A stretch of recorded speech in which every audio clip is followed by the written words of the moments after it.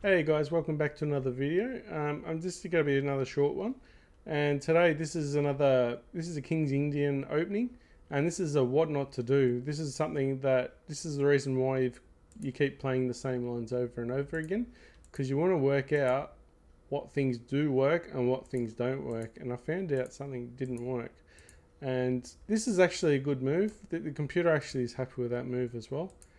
So potentially what I wanted to do was move my knight down here so I could defend this square. But the problem is you only want to do that if the queen is here and then the bishop wants to go in this square and then opt for a trade.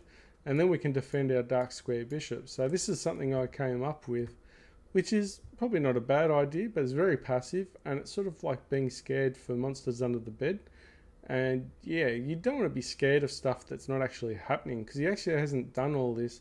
So something I learned even when I was playing poker is when you do things over and over again, you sort of condition yourselves and you've got to be careful. Sometimes we can condition ourselves badly. And this is so passive and so hiding that it's terrible, especially when the queen's not down here. Like if the queen's going to be down there and going to be targeting the dark square bishop, that's fine. But in this case, it's not. So then we've gone too passive, and this is not really a good thing to do. And yeah, exactly this is what I had in mind.